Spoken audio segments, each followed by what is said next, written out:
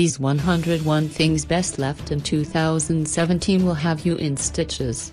As the year comes to an end, social media users have reflected on the lessons a turbulent and eventful year has taught them, and have plotted a list of things that are best left in 2017.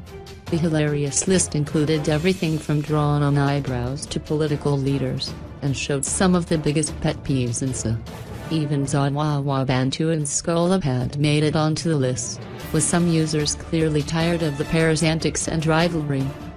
Thusi was also mentioned for the amount of times she clapped back by dissing her critics' parents.